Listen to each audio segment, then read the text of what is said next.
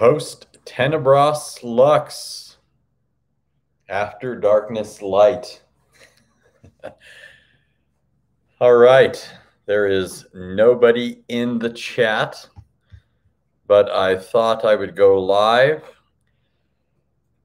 I wanted to do this before, but things were so hectic during the conference and everything else. Hey, Sahi Luke, good to see you. I just today we started our trip back from California. Actually, we left California on Monday and went to my mom's in Las Vegas and stayed there for a few days and then left to start our several-day drive home to South Carolina. And along the way, we got a flat tire and my tire was stuck. So we were out there for a couple of hours trying to fix it. I was out there kicking it and doing everything under the sun and waiting for a crazy tow truck driver to come along, and he was a couple hours out. Anyways, there's my son in the background. He's saying hello. He wanted to go to bed, but I wanted to go live, so he's learning the life of a YouTuber. I guess I'm a YouTuber of sorts. Good to see you all. Sahi Luke was at the conference. It was good to see him. I don't know who else is in the chat, if anybody else was there. I see Chloe. I see Freeze, Yahweh Glorified, Virginia, Catherine Linda Clark, William Bradford. Yeah, so the conference went well. It went well. Sahi Luke got to see it firsthand, but there were several lectures that took place. David Wood, of course, was there. He gave some lectures. Jay Smith was there. He lectured. And Dr. Edward Dalcor was there and did some of them I wasn't there for. I was around. I was in the vicinity, but I was mostly focused on, psyching up for my debate with Shabir, or else I was at the bookstore. I was down at the Islamic bookstore. Hey, Waylon, good to see you. Hey, Slam. Yeah, so I was in the vicinity, and I know they were doing some lectures, some, what do they call them?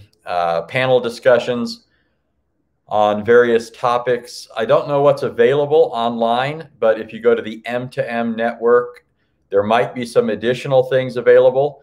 As for the debates, the 3 debates, I know that my debates, both of my debates are up on the Acts 17 Apologetics page and on Fander Films, Jay Smith's channel, and maybe some other places, the M2M YouTube page, of course. And then David's debate with Jay Smith on the existence of Muhammad, that's up on Acts 17 Apologetics and on Fander Films. And I saw that DCCI Hatun Tash had a show on with Jay after the debates, but then it looked like they took it down and the video is private now. So I'm not sure what accounts for that. But Slam said those were great debates. And yeah, I was pleased with the debates. I know that, some people may think I go into the debates without any kind of apprehensiveness. I'm not sure if that's the best word to use, but typically, no matter who I'm debating, even if it's somebody I know doesn't have a clue of, doesn't know their left from their right, there's still a little bit of anxiousness before the debates that immediately sort of disappears when the debate starts.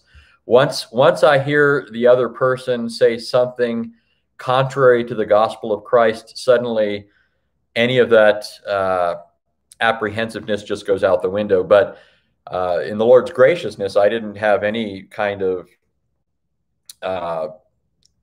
none of those feelings were there prior to the debates with Shabir. So the Lord was gracious. Um, and I was well pleased with how it all went. I was really surprised at what Shabir said and didn't say. And I expressed that in the debate. At least I expressed my surprise at what he did say, not as much at what he didn't say. I haven't necessarily collected all of my thoughts on that, but yeah, Harvind says he spent most of his time arguing outside of the debate topic. And I think so. If you look at Shabir's prior debates on the Trinity, he normally tries to argue 3 points, 3 overarching points. He says that he, is basically going to look at the first 3 letters in the word three, right? He's got an acrostic going on. So text, history, and reason. So text would be arguments based on the Bible. In his mind, the Bible doesn't teach the Trinity, or at least he claims in his mind the Bible doesn't think the Trinity teach the Trinity. I'm not so sure if Shabir is convinced himself that the Bible doesn't teach the Trinity, or if he isn't just arguing that in order to force his conclusion. Perhaps more on that in a moment. But then he normally argues that the Bible doesn't, or excuse me, history doesn't bear out that this was the view of the Christian church, that this is actually a post apostolic development that takes a number of centuries to actually unfold and come to its full flowered expression. And then he moves from there to arguments from reason, where he argues that the Trinity is contrary to reason.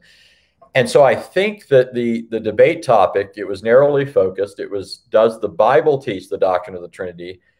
That in itself kind of threw him off his game. He wanted to focus on his normal 3 issues, but by sort of, taking his normal tact, he ended up covering a good bit of material that just wasn't relevant, right? The history of the church's articulation of the doctrine of the Trinity was irrelevant to the specific question. Now, I think he could have done a better job of making the history relevant. He could have said, if the doctrine of the Trinity is clearly taught in the Bible, then we would expect it to have been the clear teaching of the early church. And since in his mind it's not there in the early church, then that at least makes it suspect when somebody tries to interpret the Bible that way. Now, I disagree with that, obviously. The Bible does teach the doctrine of the Trinity quite clearly, and that was recognized by the early fathers. But the way Shabir presented it just ended up looking entirely irrelevant and as a colossal red herring. I didn't get to spend as much time as I would have if on the issue of the history of the doctrine in the apostolic and post-apostolic fathers, if that was the topic of the debate. But I did mention that the irony of ironies is that, Justin Martyr, whom Shabir said I was fundamentally in agreement with, affirmed the Apostles' Creed. I mean, the Apostles' Creed, I know a lot of Christians have lost sight of this, but in the early centuries of the church, before a person could be baptized, they first had to be catechized. And the rationale for this, when you think about it, is wise. I mean, it makes a great deal of sense. It seems to be in conflict with the New Testament that they would spend a lot of time catechizing a person, because if you look at the New Testament, when the apostles preached and a person professed faith, they would immediately be baptized, right? That's the consistent pattern in the book of Acts, for example. A person professes faith, he's immediately baptized. However, we have to remember that at least in the first place, when the apostles are going to Jews, they're going to people who are already fundamentally familiar with the teaching of the scriptures. They had a Old Testament foundation. They were sufficiently schooled in the writings of the prophets and the apostles. They went to synagogue every Sabbath day. And so when the apostles came along and proclaimed in Jesus the fulfillment of these things, it didn't require a whole lot of, background discussion to make sure that the people were accurate. They were professing the true faith. The profession of faith in Christ. Once they came to the realization that he was the Messiah, all of the various threads of the Old Testament would come together for them. However, as the apostles began going out more and more into the Gentile world, the Gentiles were full of all sorts of false notions that would have had to have been disabused, right? They had to have been disabused of these ideas before their profession of faith could have been, taken as credible. And so what the early church did was they made sure that before a person was baptized, they were sufficiently schooled in the writings of the prophets and the apostles, particularly the basic outline of the faith that you find in the Apostles' Creed. In the Apostles' Creed, you have the threefold profession of faith in the Father, profession of faith in the Son, and profession of faith in the Spirit, and various things related to each of those persons. So, for example, the Apostles' Creed professes faith in God the Father Almighty, maker of heaven and earth. It professes faith in one Lord Jesus Christ, and it professes faith in him as the Son of God, the one who became flesh, the one who died, was crucified under Pontius Pilate, was crucified, died, and was buried, descended into hell. And then you have the profession of faith in the Holy Spirit. And along with the profession of faith in the Spirit, profession of faith profession of faith in him, and you're also along with that confessing faith in the church that Christ established, in baptism, and that sort of thing. So the Apostles' Creed was just a basic summary of the Christian faith. And when the church taught that creed, they would have expounded on those doctrines, and it didn't require them to say everything in the Apostles' Creed that would have been articulated in the catechetical process. Okay, right? The word catechesis, by the way, nobody should be thrown off by that. It's a thoroughly biblical idea and even a biblical word.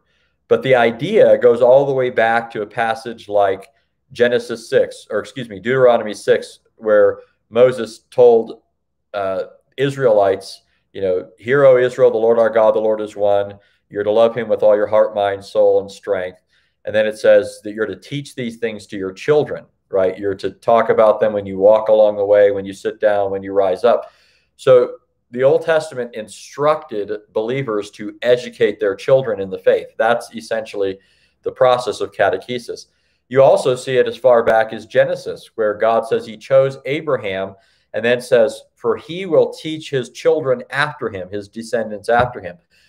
So catechesis is a thoroughly biblical thing. However, when you're talking about conversion, you're not talking about a person being raised in the faith, but a person converting from outside the faith. And so the process would have been a bit, at least preparatory to baptism, required. Warrior Woman says, "A-Raj rocks." Well, I praise the Lord, Warrior Woman, for his goodness and graciousness to me. And, oh, somebody's calling me a coward. Okay, we'll get back to you, DJ. I just debated Shabir Ali, and DJ here is calling me a coward. How many of you think that DJ is a better representative of the newfangled pagan religion of Islam than Shabir Ali, a veteran debater of the past, I don't know, 20 years, maybe 30 years? I'm not sure how long Shabir has been around. But in any case, yeah, I'm grateful. The Lord was gracious to me. My two main overarching goals when I go into a debate are, number one, glorify the triune God and vindicate his truth, and number two, edify his people. Subordinate to that, I also hope to show Christ to unbelievers. I want to see unbelievers come to the faith. And in the case of those who will not come to faith, I hope to shut their mouths so that they no longer, and I'm not saying that in any kind of mean-spirited sense. I just mean they're speaking against the truth. So I hope to make them reticent to speak against the Lord and his truth. All right. So DJ says, try debating me. Okay. DJ, are you still here?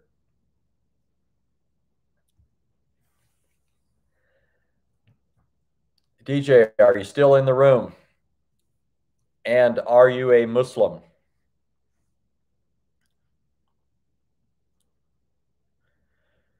DJs, does anybody know who DJ is? I don't mean like personally, but have you seen DJ before?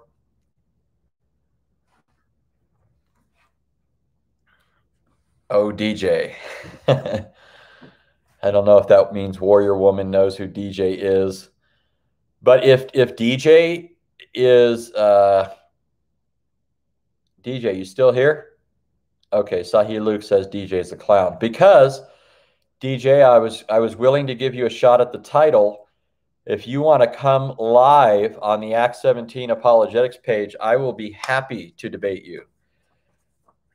I have never turned down a debate in my life, and I'm not a snob. I'm not a theological snob, even though I don't think you hold a candle to Shabir.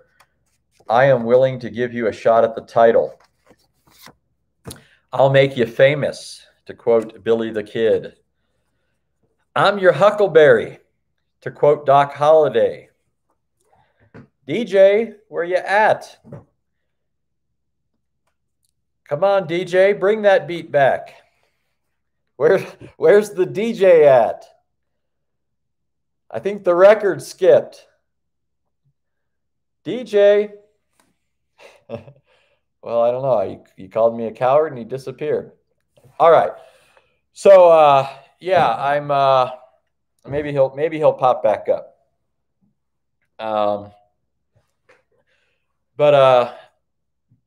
I'm grateful to the Lord. Oh, and I wanted to particularly thank all of you. I wanted to thank all of you for your prayers.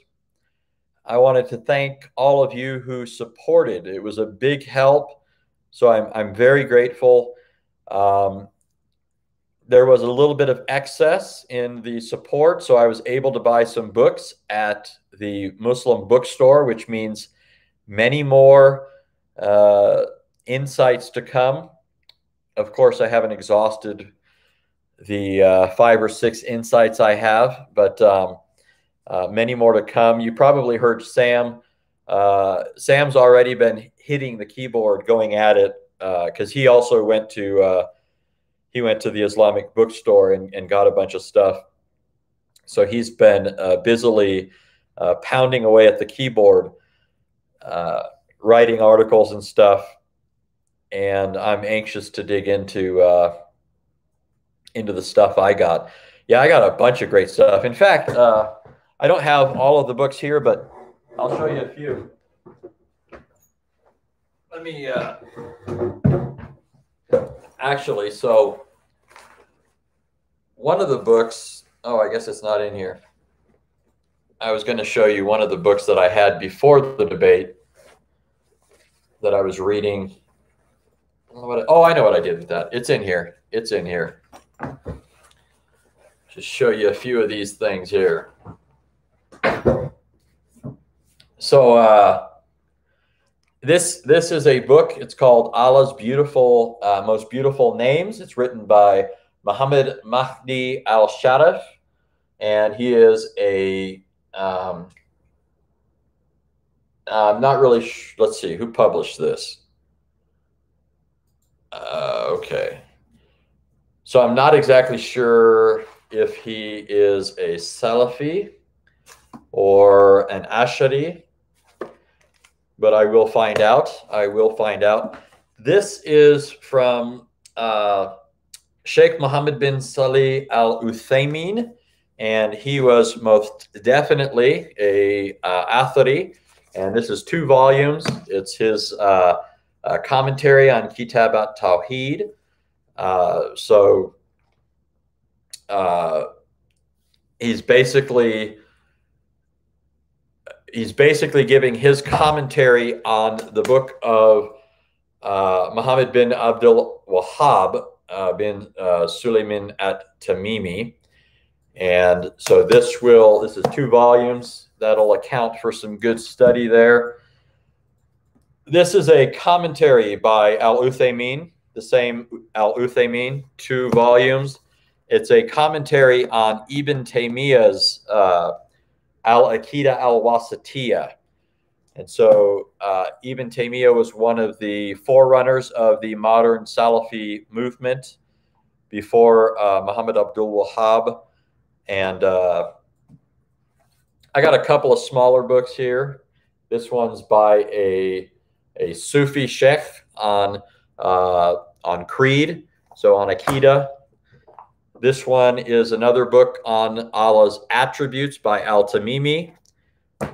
And this one is a book by Al-Barbahari, who is also an Athari. For those that don't know, an Athari is essentially a Salafi. Salafi would be a more modern and somewhat pejorative term. Some Salafis don't like that word. They like even less the word Wahhabi. But Athari refers to the creed that's held by those groups. But here is a book. Oh, at least I think it's here. This is a book that I had before the debate. And I'm going to tell you why this book is significant. Okay. This book, it's called Anthropomorphism in Islam. It's written by a Jewish woman who is, her name is Livnat Holtzman. She holds the chair of the Department of Arabic at Bar-Ilan University in Israel. I'll tell you why this is important. Oh, is that the new magic backpack? Actually, as an aside, David is going to start on, I think, December 1st. He's starting a whole month where he's going to test the waters and see if there's an interest in a regular program, I think every night for at least an hour. And it's going to be kind of a rotation. He's going to have Tony Costa on. And if you haven't heard Tony Costa, you're missing out. I love Tony Costa. He does great stuff. He's going to have Sam on, and you all know Sam. And then he's going to have me on, and maybe just us 3. He might bring in someone else, but we're going to basically do a rotation, and we're going to address different theological issues. We're going to invite Muslims to come on the show. So we're going to have a lot of fun. And I'm going to continue my own shows on here. I have a number of series I want to continue. But so for many years, I was studying the Islamic sources. I, as you know, have said a lot about anthropomorphism in Islam. And for me, what was happening was I started studying Islam because I was surrounded by Muslims at one point. I was converted in 1993 as an 18-year-old kid in prison. The Lord in his graciousness took me out of that. I was released 2.5 years later and have been out ever since. Eventually went and finished my high school education, went to college, went to seminary, became a pastor, now serve in prisons. And so it's been about over 25 years or so, or about that. And but I was surrounded by Muslims at one point, and I thought, I'm gonna learn what I can about this religion, and in that way communicate the gospel to them. And I assumed going into it, this will warn you against assumptions. I assumed, because all these Muslims were saying, oh, we believe in God, the God of Abraham, Isaac, and Jacob. We believe in, Adam, Noah, Abraham, David, and the rest. That we have these differences, but we have at least a fundamental agreement when it comes to the nature and attributes of God, right? The nature and attributes of God. I'm not here talking about the Trinity. That was obvious from the beginning. They don't believe in the triune God, and so who they think God is entirely wrong. But what God is, I thought we had a basic agreement on. I thought they at least believe that God is infinite, eternal, and unchangeable, like the God of the Bible, that he has attributes and qualities that are consistent with just that sort of being. A God who is pure spirit, without body parts or passions and that sort of thing, that he fills heaven and earth, that he even transcends heaven and earth. There's nothing that can contain him, but there's also nothing that can, lock him outside of his creation. He's capable of interacting with his creatures. I just assumed that we had those sorts of things in common. And where we really differed was when it came to the identity of God, whether God is Father, Son, and Spirit. But the more and more I read the Islamic sources, the more I started realizing, no, it doesn't even sound like we have the same notion of God's nature. We don't even have the same idea of the kind of being we're talking about. And I especially was stumbling over certain statements regarding Allah's anatomy. I kept reading them thinking, well, it seems to me like it should be obvious that a Muslim would understand certain things figuratively. But the more I read the Quran and the more I read the Hadith, the more it sounds like these things are being understood literally. And so then I took a step back and I started asking the question, Muhammad was a pagan, right? He was reared in a pagan context.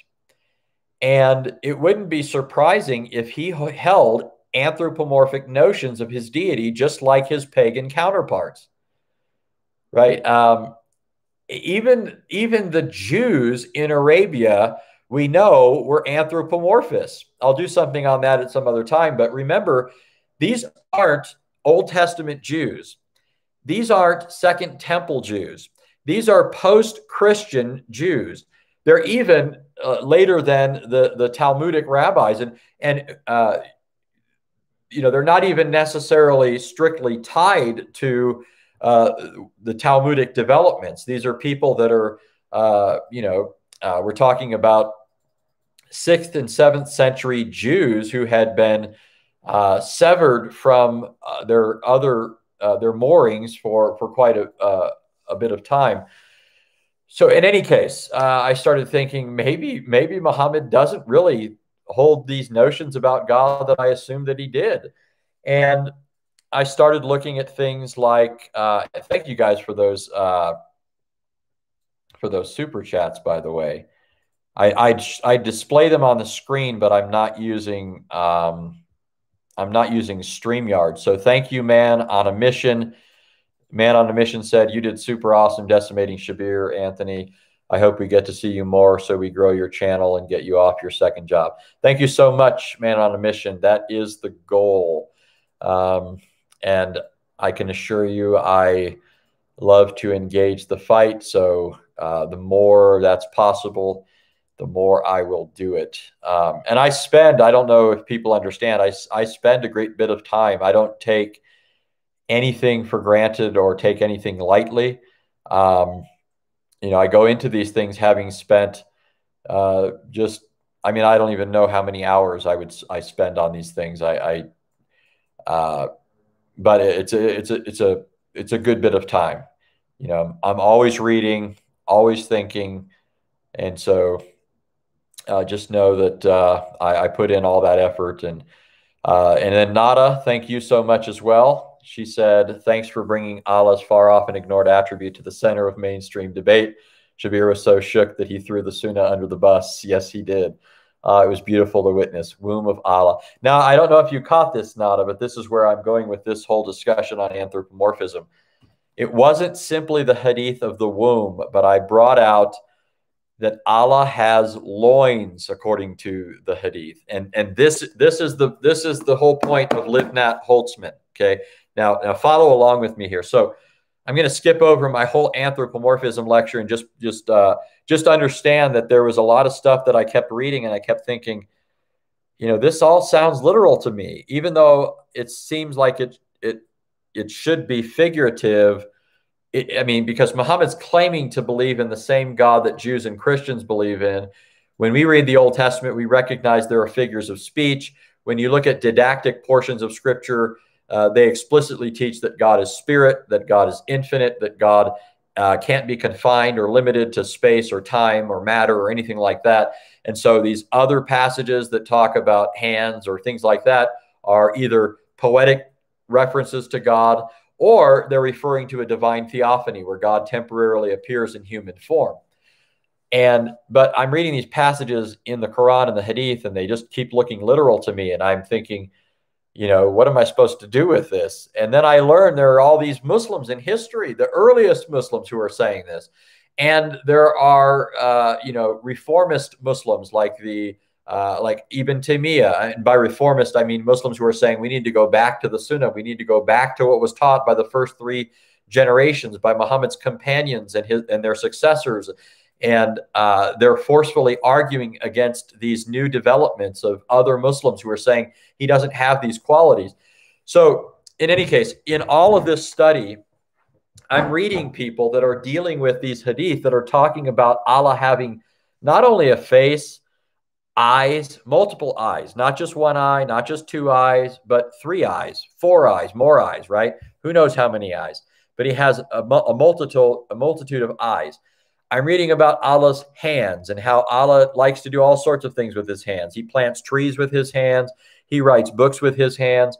There's a hadith that says that Allah, wrote the Torah for Moses while leaning back on a rock, and you could hear the screech of the quill as he was writing. So they're quite literal, right? You hear hadith where it talks about Allah stroking Adam's back, so he gave him the first back rub in history. Hadiths about Allah touching Muhammad's back and Muhammad feeling its coolness in his chest, and it fit between Muhammad's shoulder blades. Hadiths talking about his palms, his fingers, his fingertips. On and on it goes. That it just doesn't end. And and it talks about his shin, not multiple shins, but a shin, and it talks about feet and his side. It talks about, there are some hadiths that talk about Allah being looking like a youth and being beardless and wearing a green robe. And so, I'm just looking at this stuff and I'm just thinking, my goodness, what in the world is going on here? It's starting to look like some kind of Hindu deity with all these arms and everything in the wrong places. And by the way, there's some pretty crude stuff when you get into all this. That there's actually a book by Joseph Von Es. And maybe I'll bring this up in another debate, but Joseph Von Es wrote something called The Youthful God. And what he's referring to are these hadiths where Allah is portrayed as a youth, as a beardless youth. And what he points out is that because these hadiths portrayed Allah this way, and because the Quran tells Muslims to remember Allah, to engage in dhikr, which is the act of meditating on Allah and thinking about him and looking forward to the day when they'll see his face. Because this was the case, they thought he was a youthful young kid without a beard. There were Muslims, early Muslims in Iran, in Isfahan, other places, who actually would try to facilitate this practice of remembering Allah by staring at young boys. These Muslim men, bearded men, would stare at young boys in order to facilitate their longing to see the face of Allah. And he said there were some pretty sordid things that went along with that. And I'll just leave it to you to kind of fill in those blanks. I hate to even think about it. But in any case, that was a tangent. So I'm reading all this stuff. I'm reading Muslim literature, not just the hadith, but Muslim literature talking about, and I haven't forgotten to look at these other super chats, by the way, guys. Thank you so much.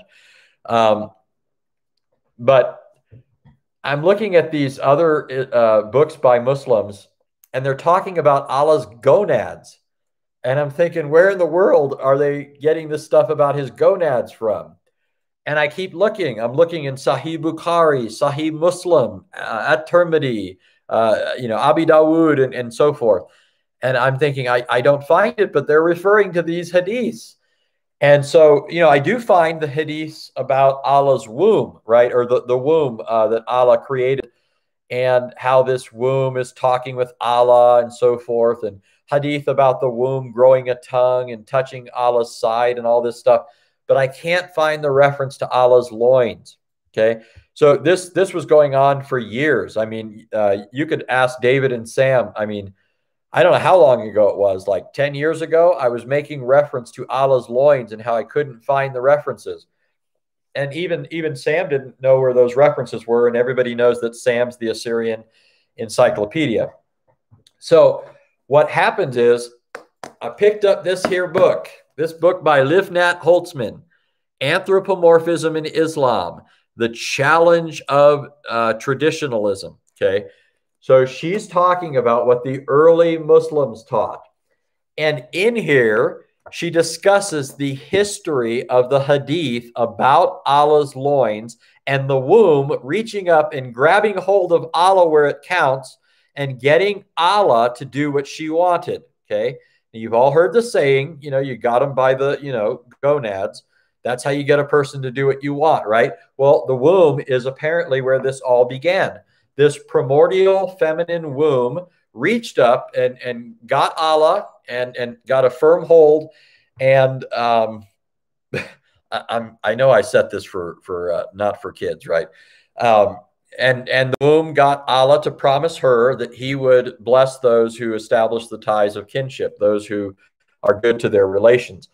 Well, but she points out that in the history of the transmission of this hadith, even the traditionalists who affirmed these attributes for Allah were embarrassed by this one. Okay. They were embarrassed. Now, on the one hand, they affirmed it. Okay. They affirmed that Allah has loins. They insisted that this must be affirmed. They even used it as a test of orthodoxy. The Hanbali school, the Hanbali madhab, after Ahmed bin Hanbal, the famous champion of the uncreated nature of the Quran over against the Mu'tazili, the one all Muslims look back to as their Saint Athanasius, right? That Ahmed bin Hanbal, that bin Hanbal said that this is a test of orthodoxy. You have to affirm this hadith. But they were still embarrassed by it because you know how Muslims are a bit uptight about some of these any references. You even heard Shabir in the debate, right, where he said, "I didn't know you could say loins in a church." I'm thinking, how many churches have you been to? Do you go every Sunday? Do you go morning and evening? We have morning and evening services at our church. How often does Shabir go to church to know whether or not they use the word loins in church? In any case, I mean, haven't you ever heard the expression, gird up your loins? That's a biblical expression. I guess he might think I'm one of those Christians who would be afraid to read Ezekiel 28, but I'm not. In any case, but they were so embarrassed, scandalized by this, even though they thought it was a test of orthodoxy, that they actually put notations in their recounting of the hadiths, their transcriptions of the hadith. They put notations not to say these Arabic words out loud. So whenever they would read the hadith, they read out loud the words referring to Allah's loins, but they knew it was there.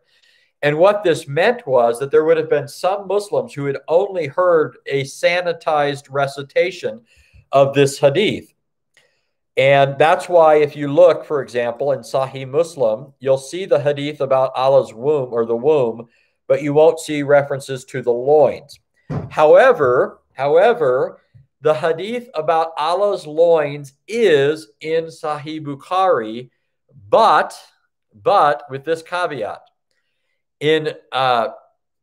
When you look at certain copies of Sahih Bukhari, like the translation of Muhammad Mushin Khan, which is the famous one, Muhammad Mushin Khan strikes the Arabic phrase from the text and doesn't include the Arabic translation, but he does include the Arabic in his condensed version.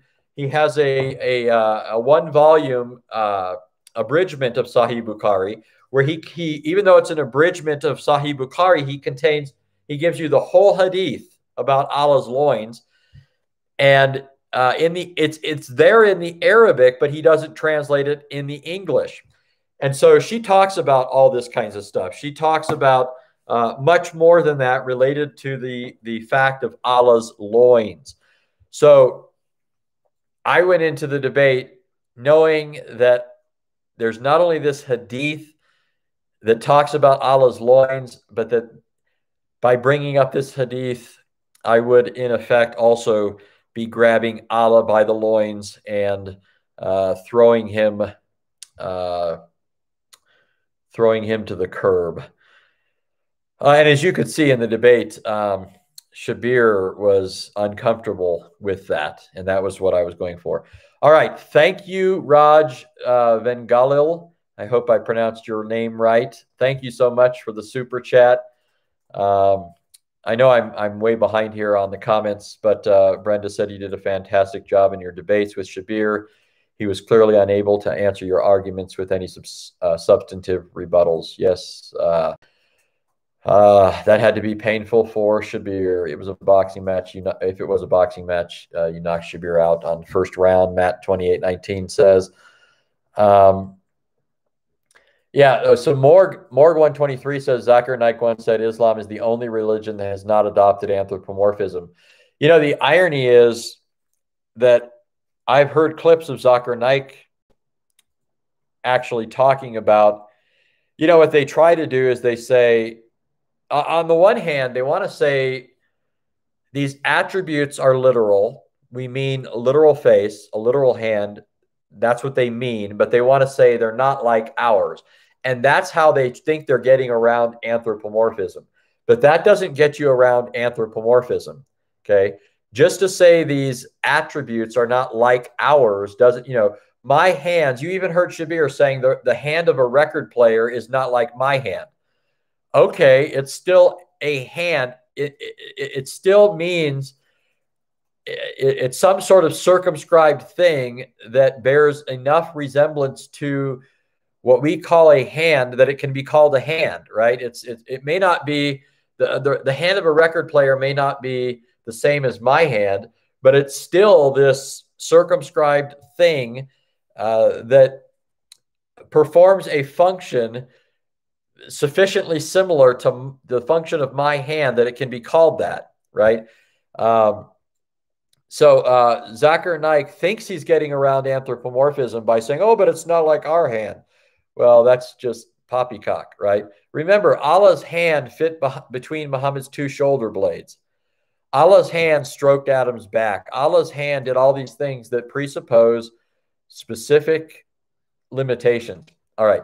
Kafir Linda, thank you so much. She says, kick on down, family. Donate so Anthony can learn more. Yes, thank you so much, Linda. JDR said, Anthony, did you notice what Shabir said in the debate? He said Jesus was there before the world began. So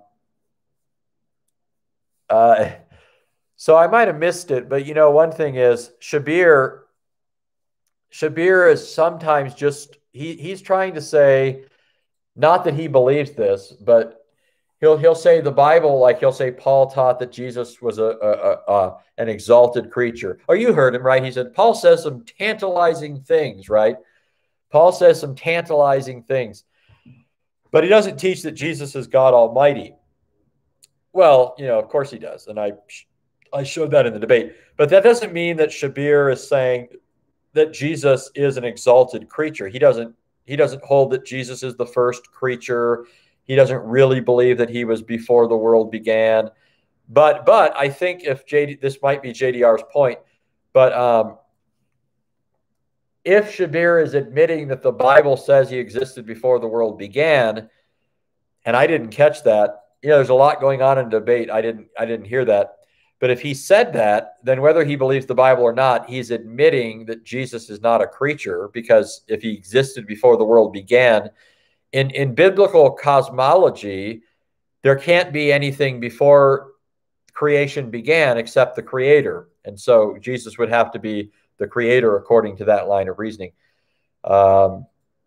Waylon said Taylor Stewart said on Discord that he won his debate with you. Yeah, well, it's on record, isn't it? Reginald said you did a superb job in the debate, Anthony. Thank you. Praise the Lord. Nada says I catch your drift. And now at this point, I forgot what my drift was, Nada. But oh, I think you're talking about the fact about Allah's loin. So I'm and by the way, can everybody hear me? I'm assuming you can. Nobody's complaining, but I noticed that as I look at the microphone, I'm not using my setup back at my house. I'm actually in this dumpy Motel 6. We were in a nice hotel down there in California, but on the way back, you know, we got some of you came in late, but we had a flat tire, so we didn't make it as far as we wanted to. And my tire was stuck. I got the lug nuts off and the tire was stuck on there.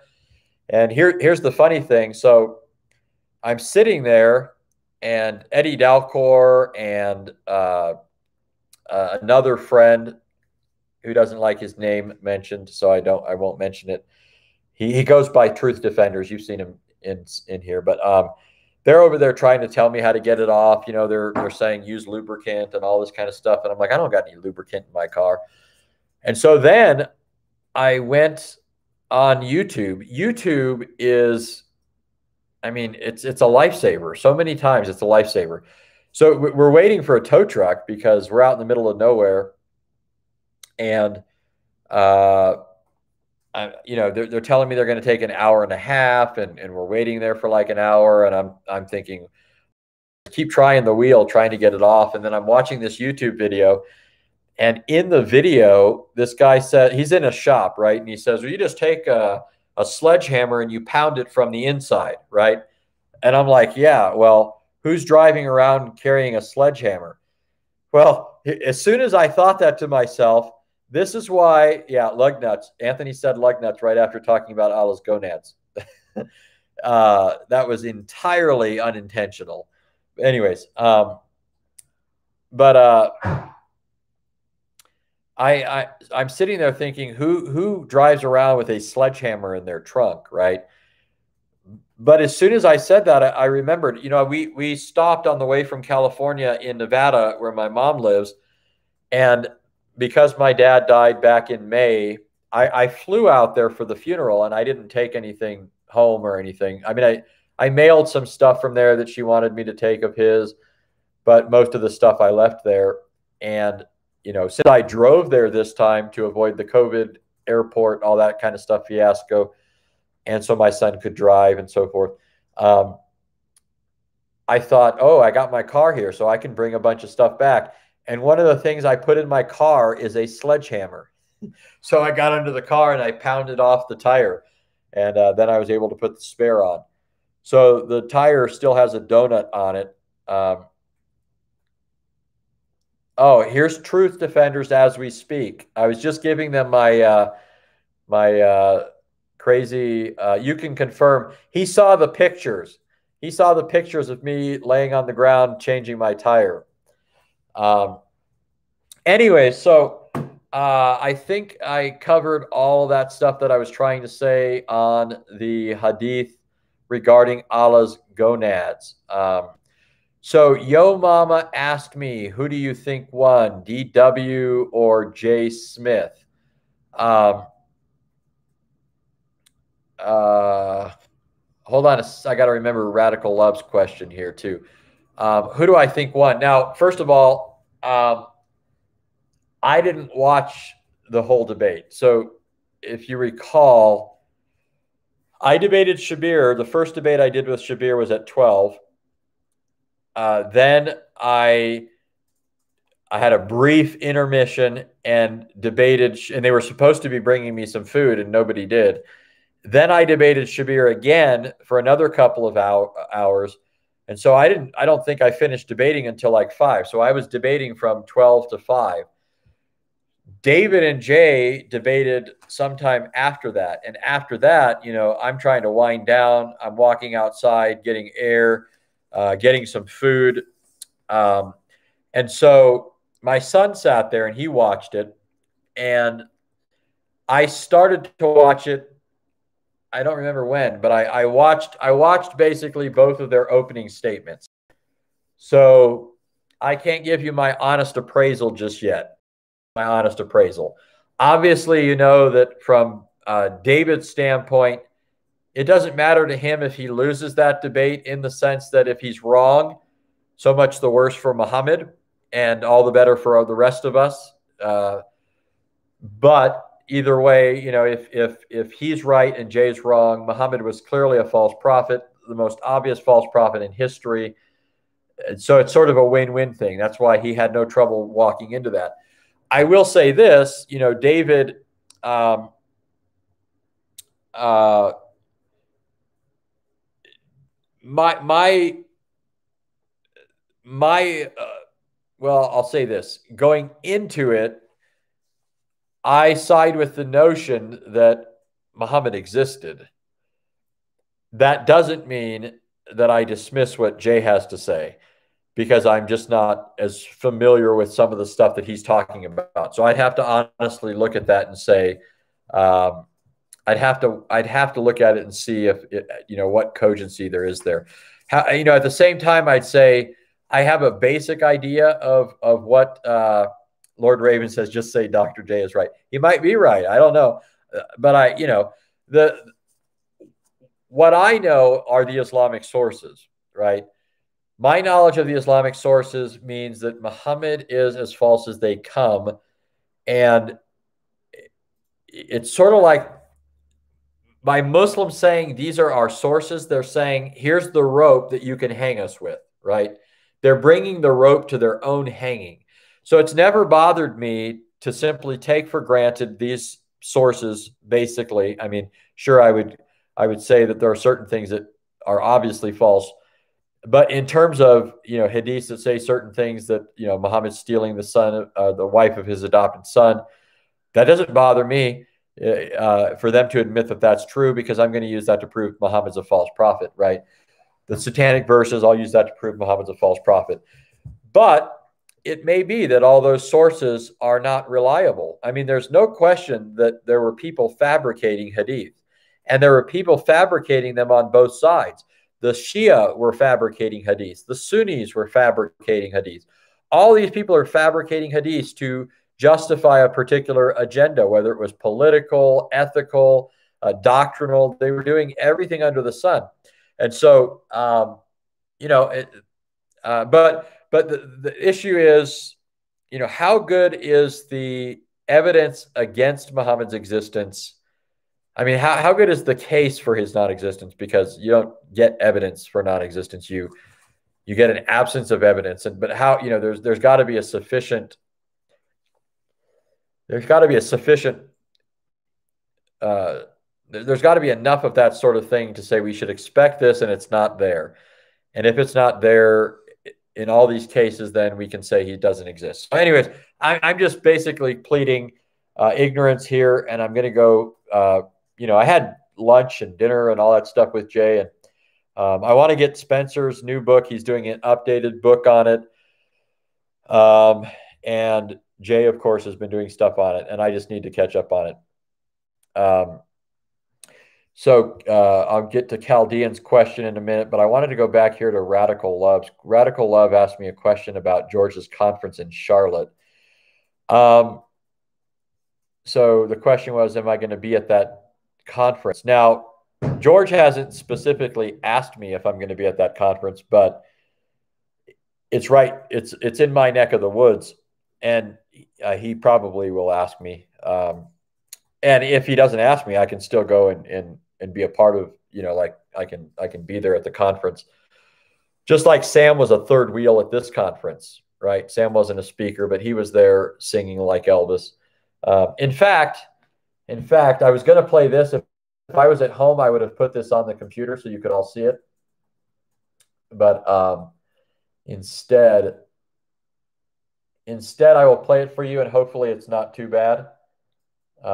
Oops. Now I got to find it again. Where did it go? Here you go. You want to see what a character Sam is?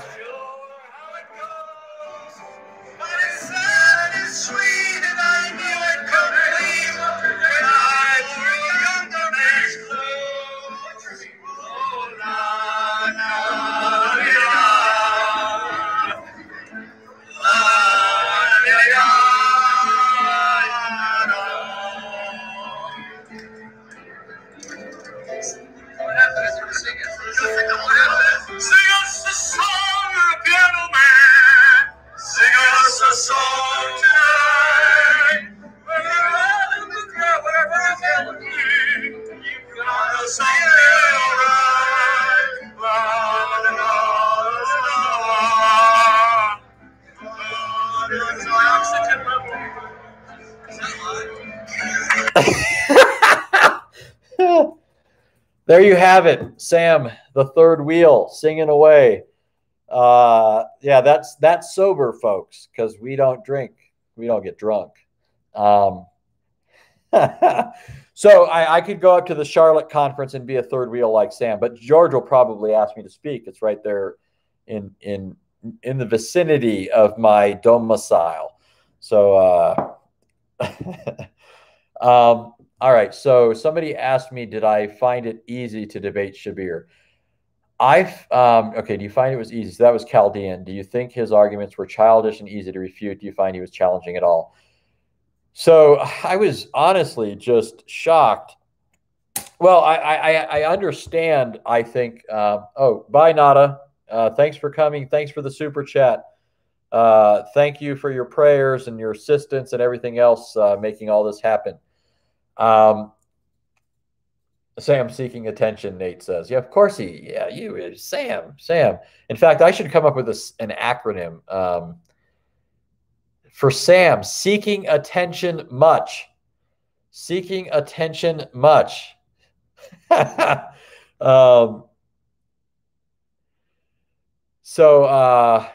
all these questions rapidly coming. JDR asked, why didn't you question Shabir, to whom Allah praise? JDR, there are so many things I could have said to Shabir. There was no end. But my problem was Shabir was hardly interacting with the things I did bring up. And so there's always room for 5 more debates. So one of these days, maybe I'll bring that up in one of the debates. But see, when I'm thinking of the debate, I'm thinking of, okay, what would Shabir likely say in response to this? What's my response to that? And then what would my response be to his response to that? And the problem is that Shabir never got to part 2, right? He never got to, he tried to give an excuse, but he could never get past responding to my response. And so that just left me with having to, refute what I already refuted. There was no second, third step to any of this, right? In a chess game, you have to think 3 or 4 moves ahead. With Shabir, it was only thinking 2 moves ahead. He just wasn't keeping up. And so I was genuinely surprised at how weak I thought his argumentation was. And again, I'm not being disrespectful here, right? I think I'm a respectful person. I try to be forthright and so forth. These are serious issues. I'm going to say it like it is. I'm going to call something what it is. I'm going to tell Shabir if I think he's hucking and jiving and that sort of thing. But, I'm just being honest when I say I was really surprised at how shallow a lot of that was. But I will tell you some of what I think accounts for that. I think, number one, a lot of Christians who have debated Shabir, I'm not going to say all, I've heard people say really good stuff to Shabir, right? A lot of Christians who have debated Shabir have made some key missteps, okay? Unfortunately, since the 1800s, and I've talked about this before, since the 1800s, a lot of Christians have lost sight of Old Testament Trinitarianism, okay? A lot of Christians are familiar with the New Testament's case for the Trinity, but they are surprisingly weak when it comes to the Old Testament. And part of the reason for that is because Christians kind of, capitulated to the ravings of liberals who were saying that the Trinity is not in the Old Testament, right? The Old Testament's Unitarian. And so they started to ignore the relevance of the Old Testament to this issue. I don't mean that conservative Christians stopped believing in the Trinity. They just thought that it was solely a New Testament revelation, that God didn't make that known until it got to the New Testament. And here's what happens as a result of that. This is what Shabir and other Muslims do. Shabir goes to the Old Testament, hammers away at the monotheistic passages of the Old Testament, hammers away at the idea that Jews were Unitarians, just hammers away at that, and then tries to go into the New Testament with that momentum. And then says, look, Jesus affirmed the same thing, the Shema, Mark chapter 12. Paul in 1 Timothy 2 says there's only, there's one mediator between God and man, the man Christ Jesus. Jesus in John 17:3 says the Father's the only true God. In 1 Corinthians 8, Paul says, for us, there's but one God, the Father. James 2 says the devils believe there's one God and tremble, right? So all these New Testament passages are saying the same thing as the Old Testament, which we know to teach Unitarianism, right? So that's what happens when you let go of the Old Testament, okay? So what I did in the debate, I think just sort of took the wind out of his sails, okay? I went into the Old Testament and I spent more of my time in the Old Testament than I did in the New. I did spend time in the New Testament, but I completely took away the momentum, okay? So I think that Shabir wanted to start with the Old Testament, move to the New, then talk about church history. But I honestly think he was flabbergasted with what I think was a watertight Old Testament case for the Trinity in the Old Testament. So that's the first thing. That's the first thing. But also notice this. When Shabir tries to argue from reason, remember I told you he tries to do three things: text, history, and reason. Okay, so he'll say the text doesn't teach it. It's a late development historically. And wow, thank you so much, Craig Nelson.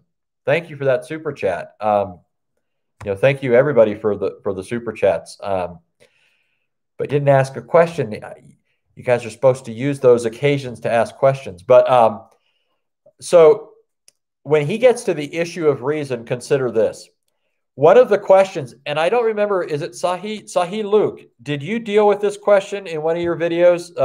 Shabir likes to ask the question, how do you know that there's only three persons in the Trinity, right? He'll say, okay, you've got Father, Son, and Spirit. How do you know there are only three persons? Have you ever heard that question from Shabir? He asks it all the time. Yeah, so I thought it was Sahih Luke. So I've seen your video on that. So, but think about this. The reason that Shabir asked that question is because Shabir thinks that the Old Testament teaches only that there's one person. When we get to the New Testament, we now learn that there's a Son and a Spirit in addition to the Father. And so the natural question is, well, how do you know that another person won't be revealed later? Okay, but if you recognize that the Old Testament from the beginning already taught three persons in the Godhead, and this is taught from the beginning all the way to the end, that sort of argument isn't even generated. It's only generated by this idea that God is slowly revealing additional persons. But that's not the way the Bible is laying out the doctrine of the Trinity. God reveals himself as multi-personal, as triune from the very first chapter. So I think dealing with the Old Testament goes a long way in undermining what Shabir normally does. And by the way, there are other reasons to say there are only three persons in the Godhead. Not only do you have the fact that the Old Testament, the progress of revelation is not an unrevealed Son and Spirit to a future revelation of Son and Spirit. Son and Spirit are revealed along with the Father. And while there are other truths that are unfolded, and even more truths that we learn about those persons, the persons themselves are made known. That's not something that waited to be disclosed in the New Testament.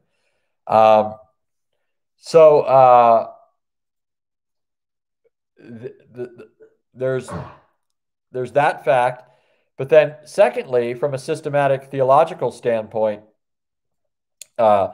Scripture tells us that what God has made known about himself. We're told that he has delivered the faith to the saints, that once for all. We have everything that we need to know. God would not have withheld from us any essential truth requisite to our salvation. So if there was a fourth person, then that would be problematic, right? Then it would mean God didn't disclose something fundamental to his identity, right? It's one thing to say there are depths to God's being we don't know, but to say we don't know the who of God, right? That would be problematic. Now, a third thing is that when you look at what is ascribed to Father, Son, and Spirit, we're told that all things are created from the Father, through the Son, in the Spirit. This exhausts the range of divine activity in these actions, leaving nothing left over for a fourth undisclosed person to have done. Okay? All things are from the Father, through the Son, in the Spirit. That exhausts the range of divine activity in creation, in providence, in redemption, in final consummation. So there's nothing left over for some fourth person to have been involved in. The fourth thing is, remember that the end of all of God's acts, according to Scripture, creation, providence, redemption, final consummation, the end or goal of all those acts is to bring glory to himself. And so this means if there was a fourth undisclosed person, that person would go unglorified because he is unrevealed. Okay. So there's four reasons. Okay. The Old Testament from the beginning and all the way to the end of the Bible reveals consistently three persons. There's no reason to think there's a fourth. The whole Bible gives us the deposit of faith that once for all entrusted unto the saints, it's completed. So there's no fourth person. Third, Father, Son, and Spirit, all things being created from, through, and in Father, Son, and Spirit exhausts the range of divine activity, leaving nothing left over for a fourth undisclosed person. Fourth, all the acts of God have as their goal the glorification of God, so that if a fourth person existed, he'd go unglorified, contrary to the end for which God made all things. Now, there are other arguments that I'll give you, and I plan to do a future session on this, but I haven't. I want to put some slides together to make it better for you all and so forth. So somebody asked me what my favorite books are. I will come back to that. So somebody says we should debate Allah's not Yahweh instead of Trinity. Part of the problem with that, Terminator, is Yahweh is the Trinity. And I mean, if you're just talking about arguing over words, I mean, I do agree that Yahweh is the name of God, the proper name, or whatever its correct pronunciation is, Jehovah, or, you know, in English, Jehovah. But we have to actually talk about what the Bible says about Yahweh and what the Quran says about Allah. We have to look at who they are and not simply at the epithets used for them. But I do agree there are other issues we can talk about, like the fundamental attributes of God and characteristics and so forth. Brenda said, why do you think that oneness Unitarians can't distinguish between being and person? Well, Brenda, because the mistake that people make, and I've mentioned this before, I don't know if it was here or somewhere else. Sometimes people confuse logic and experience. Okay. Some Christians do this as well. You'll hear Christians say things like, the Trinity goes beyond reason. Okay. No, it doesn't. Okay. I'll come back to that in a second. And I don't just mean here that it's, well, I'll explain that in a second.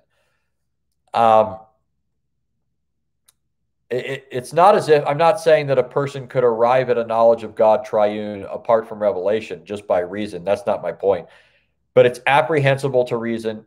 When revelation makes it known, we can rationally understand what it means to say God is triune.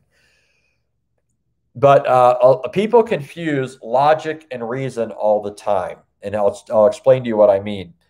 By logic, all we mean are the relationship between propositions, okay, and whether or not they are validly related to each other to yield a particular conclusion. So if I say all men are mortal, Socrates is a man, therefore Socrates is mortal, all those propositions, the first two premises, are validly related to each other and to the conclusion. The conclusion does follow from those premises. That's logical, right? Now, let me ask you a question. Here's another statement. There are horses and there are animals with horns. Therefore, it's possible that there could be a horse with a horn, right? Possible, logically, right? What we call unicorns. Now, I'm just talking in terms of what's physically possible, right? We all would grant that God could have created a unicorn if he wanted to, right? God could have created a unicorn. Nothing would stop him. Muslims would agree with that. But somebody might be tempted to say, you might hear somebody say, oh, it's illogical to believe that there's a unicorn. No, it's not strictly speaking illogical, except in the sense that you might say, well, you need evidence for something like that, right? But that's the point. Here's the mistake people are making. When we talk about experience, it is true to say that the Trinity goes beyond experience. We don't know any other being in our experience that is multi-personal, okay? All other beings that we know are one person. And so the belief in three persons in God goes beyond our experience. My next door neighbor is not like that. Nobody at the conference was like that. Nobody I've met in my life is like that. But that doesn't mean because God goes beyond human experience that what's true of God, I mean, since God is beyond human experience, meaning that God is supratemporal, right? God is supra spatial. He's not confined by space or time or matter, right? God goes beyond all of these things. And that being the case, what's the point of objecting to him being three persons just because that goes beyond our experience? Okay. So there's a difference between something going beyond our experience and something being illogical or going beyond what's rationally possible. And so I think that's the fundamental problem that they're making. They think that their experience is the yardstick of what's true and possible.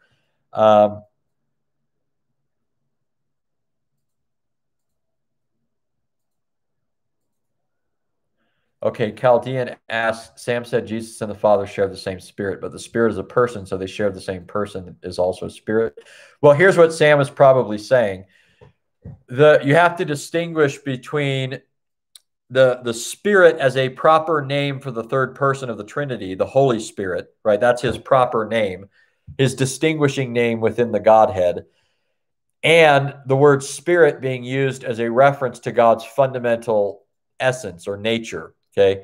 When you look at John 4:24, when it says God is spirit, the statement is qualitative. It's referring to what God is in his essential nature.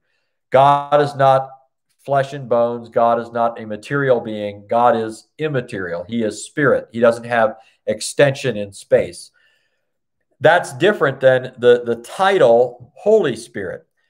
So the Holy Spirit has the same spiritual essence as Father and Son, but his specific title is Holy Spirit, right? The Holy Spirit. So that's what Sam is driving at when he says that. And the reason that the Holy Spirit is called the Holy Spirit, there are numerous reasons for that, but one reason is because each person in the Trinity assumes a special purpose in redemption. It's the son's, the son or the Father sends the Son. The Father plans redemption. He sends the Son. It's out of his love that the Son is given. And he represents the Godhead in receiving the sacrifice and his wrath being placated and so forth. The Son comes and he dies, right? He sheds his blood and redeems sinners. And then the Spirit comes and does what? He unites us to Christ and begins to transform us. He makes us holy. So the Spirit's special work in redemption is that of making us holy, sanctifying us, setting us apart, and transforming us to be like Christ. So he is specifically called the Holy Spirit. Oh yeah, thank you, by the way, Jeremy Wong. I saw your recent Patreon thing, so thank you so much. And I hope I didn't pass over any other questions, folks. Pardon me if I did. But Jeremy Wong says, would having the wrong doctrine of the Godhead mean you're not saved? If so, why? So yes, the answer is yes. If you don't believe in the triune God, you don't have saving faith. Now, let me qualify what I mean by that. I don't mean that a person has some perfect understanding of that. I don't mean that everybody is a theologian of, first rate, caliber or anything like that.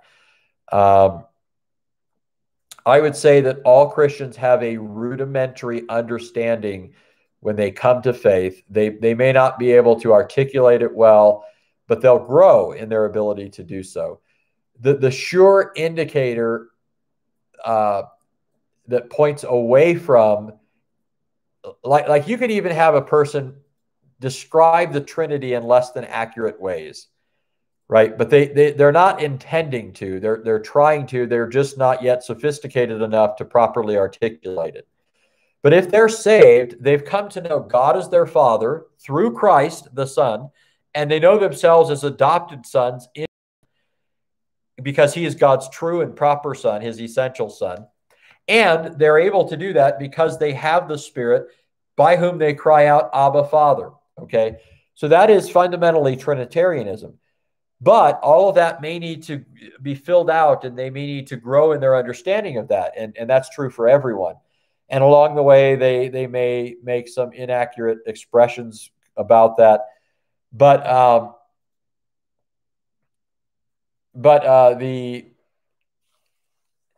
was reading another comment, so I got distracted. But the real problem is when somebody argues against the Trinity, right? Now you know that this person is not just unsophisticated in their understanding, needing to grow or something like that. They are actually opposed to the doctrine of the Trinity, and therefore it's not fundamental to their belief. It is not part and parcel of their salvation. That is not their experience. They don't know God that way. And now you asked why. How do we know that it's important, it's necessary to believe in the Trinity? Well, the first thing I can tell you is the church has said this, right? I mean, now, most importantly is the Bible, and I believe the church says this on the basis of the Bible. But the church has always said this is fundamental to the Christian faith. And one of the reasons they've said that is consider, well, first of all, the first and greatest commandment is to have no other gods. We are commanded to have no other God. We must believe in and worship the true God. We are to believe in the true God. There's nothing more fundamental to true religion. And I know some people don't like the word religion. Choose whatever word you wish. There's nothing more fundamental to the truth and to piety and to right faith and conduct than what you believe about God and who your God is. And so it's not as if we can say, oh, these things over here are important. It's not so important what we believe about God. No, there's nothing more important than what we believe about God. And we shouldn't think that this is just sort of abstract in the air kind of stuff. No, this has very practical significance. I preached the other day. I preached after the conference. I preached on Sunday, and I was preaching on, I was asked to preach on the Trinity. And one of the things I pointed out is, I mean, think about this. All Christians, Jews, and Muslims claim that God is self-sufficient, right? God is independent of everything else. God does not rely on anything. He doesn't need anything. He is wholly sufficient in and of himself. But now, is it possible for God to be self-sufficient and be Unitarian? Is the Islamic deity really self-sufficient? Is the Unitarian God of post-Christian Talmudic Judaism, contrary to Second Temple Judaism, Old Testament Judaism, is that God self-sufficient? No, that God necessarily has to look outside of himself in order to realize certain potentialities, in order to experience fellowship, in order to engage in communication, in order to interact, in order to do any of those things that are actually fundamental to personhood. That kind of a deity requires other persons to exist. But you only have that in Trinitarianism in the sense that God is self-sufficient. If God can only realize these potentials by creating things, then God is dependent on creation for all of these things. But now, so this means that God in Trinitarianism is self-sufficient. He doesn't need to look outside of himself. He did not create the world because he was lonely. He did not create the world because he wanted to fellowship with someone or talk to someone or because he needed to, right? Now, does that mean that God didn't create us and that our purpose is not to fellowship with him? That he didn't create us to fellowship with him? Okay, don't misunderstand what I'm saying. I'm saying God didn't create us because he needed us to have fellowship. But he created us and we need fellowship. That's our purpose for existing, right? So, but here's the point I'm making, the practical significance of this. It is precisely because God is self-sufficient that he can be all-sufficient for us. Okay? A God who is not self-sufficient cannot be all-sufficient for his creatures. A God who is dependent on his creatures is in the same boat we are, right? How do we know that a million years down the road that God's potential is not going to run out or whatever, right? The God of the Bible is self-sufficient, and therefore he can be all-sufficient for his creatures. That's why the God of the Bible is the only one in whom a believer can find true rest. You know, sometimes people look to their spouse, and I'm not saying you shouldn't have, solace in your spouse to some degree. Sometimes people look to their job. Sometimes people look to this. Sometimes people look to that. No person is ever going to find a true satisfying rest in anything other than God. He alone is self-sufficient and therefore all-sufficient for you. So the Trinity is not irrelevant. It's the fundamental basis of all true belief and piety. And I mean, it's fundamental to everything that we think and do as Christians. We pray to the Father through the Son in the Spirit. The Father, loved the world that he gave his Son. The Son came and died for our redemption. The Spirit came and applied the merits of Christ to us. He united us to Christ, and he dwells in us and cries out in us, enabling us to say, Abba, Father. So all of this is fundamental to the true faith. All right, so I have been driving a long time. I'll take a couple more questions before hitting the sheets.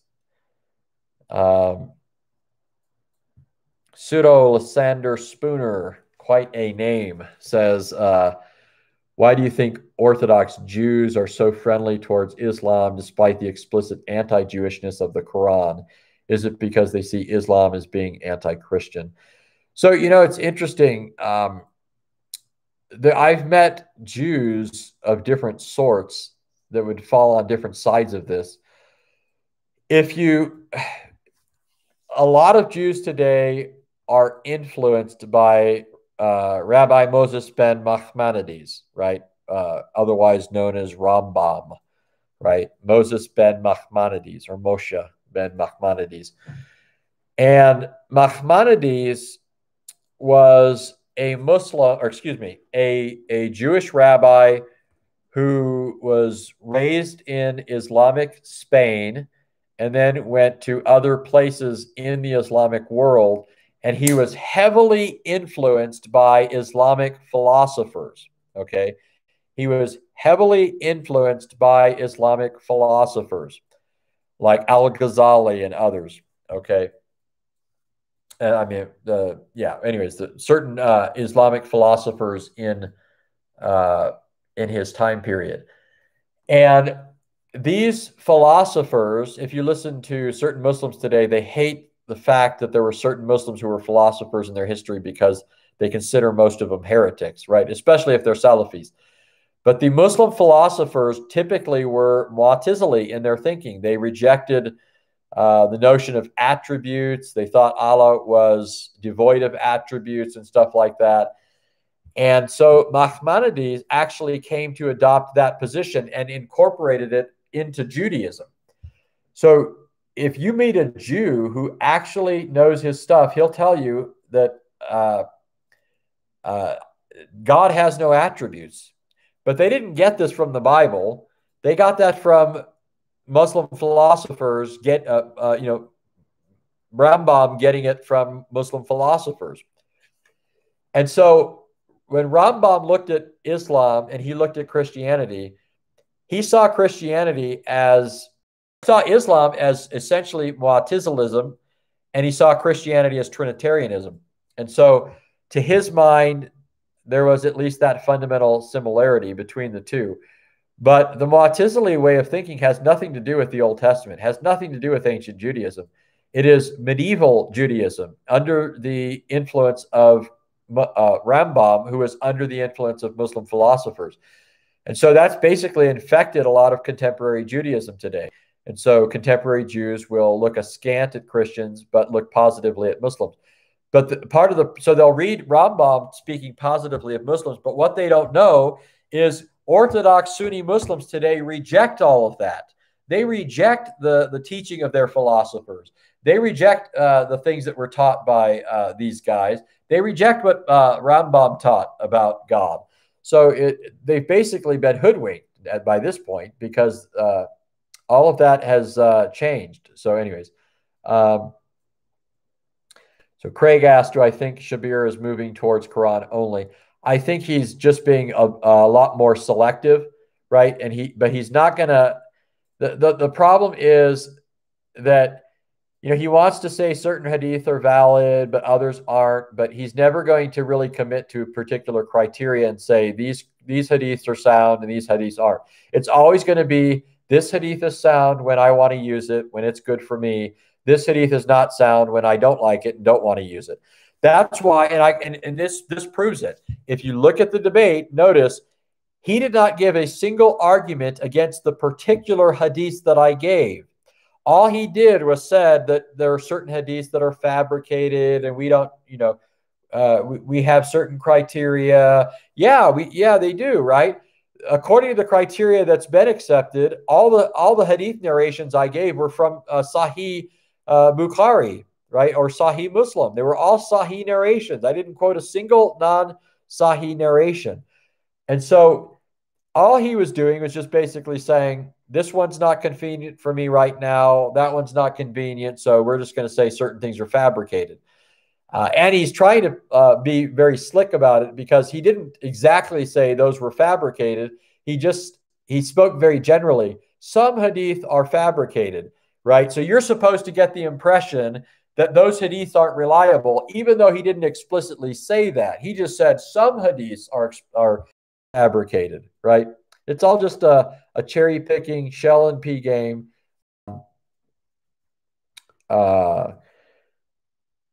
Truth Defender said, Shabby will be watching your vids, including this one, to see what you say and how he can try to refute you. What would you say to him so that he doesn't bring the same tired arguments? No, I'd say bring it. I'd say bring the tired arguments and we'll go. Because I couldn't refute any arguments he didn't bring up. So if he wants to bring up more arguments, I'm happy to go around too. So Truth Speaker asked, did I write a script of the debate? Actually, here's something interesting. While I was driving here from Nevada to Arizona, right before I got my flat, so you can thank George, but George called me. George is the one who organized the debate between me and Shabir, or Shabir and I. George said to me, he said, I've got somebody transcribing the debate. And then he says he's going to talk to Shabir because I said, send the transcript to me and I'll edit it because I have good, for some reason I can pick out typos really easy. So I just said, send it to me and I'll edit it. And then he said, I'm going to ask Shabir if he would mind us doing that. And then maybe you guys doing maybe there's some arguments that you would have liked to have made better or something you didn't get to, you want to address, and we can have you guys write an addendum to the debate. And then he said, he was almost suggesting that we turn this into this bigger thing, where we go a couple more rounds. So if that happens, and I forgot who asked the question, but if that happens, then I will be sure to let everybody know. Okay, that was Truth Speaker. I will let everybody know when that is completed. And Truth Defender says he catches Anthony's typos. Um, but notice that Truth Defenders didn't even spell his name right. I'm just kidding. I said that so he'd look, but um, oh, Shake asked why there wasn't cross-examination. I don't know. I didn't organize that. I just went with the flow. I wish there would have been. It would have been great. Yeah, see, Truth Defender said, got me. I knew I'd get you. Nate2D2 said, any juicy gossip about Vocab Malone? Oh, man, are you? Well, first of all, I can tell you there is juicy gossip about Vocab. There is juicy gossip about Vocab. For example, he's not as cool as I am. He's not as cool as I am. I know that you want more, but maybe I ought to have Vocab on the show someday, and we can talk about all the ways Anthony Rogers is cooler than Vocab. No, I say that because it's hard to get as cool as Vocab, isn't it? Going on air with his shades on. I should put shades on though, because you have to put these lights in front of you so you get good. Oh wow! Thank you so much, Samra. Thank you for the super chat. Thank you. Praise the Lord, and I hope the Lord will bless you and everybody else who's done a super chat. Thank you so much. Yeah, maybe sunglasses would help. I just think it kind of looks, for me, I feel like I'd feel a little awkward wearing sunglasses inside. But it works for Vocab. It works for him. He's got that soul vibe going on. The whole ambiance and all of that. But yeah, I'll have to think of a good Vocab story. I mean, there's a lot of them. But I just can't think of one at the moment. Probably because I'm tired.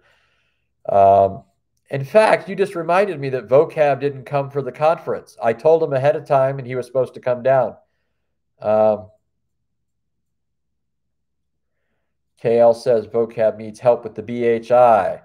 Yeah, I need to catch up with all of that. I mean, they haven't been my special focus, but Vocab will tell you. I shock Vocab sometimes with what I know about the whole consciousness community, because I tend to focus mostly on the stuff that's around me. Like, I always tell people this, DM Laney says, who did you debate? I debated Shabir Ali. We did 2 debates, one on the Trinity and one on Tawheed. Both of those debates are available on the Acts 17 Apologetics YouTube page. Nate2D2 asked who would win in a beard off. Now, I'm going to guess Vocab. I bet he could grow a better beard than me, and I've seen him start to grow one, but I was growing my beard out for the debate, but I didn't like it. Other people said I should keep it. David said I should keep it. He was telling me, he goes, because it covers up your skinny jaw, which looks like you can be knocked out with one punch. That's what David said. So he said the beard made me look more rugged. But David's just a big bully, so I didn't really take that to heart. So I don't know though. It just looked ugly to me. I mean, it stuck out, and maybe I need to use some of that fancy oil stuff. And it felt so nice to wash my face and know that it was actually doing the job, and know that yesterday's dinner wasn't still in there. I'm just kidding.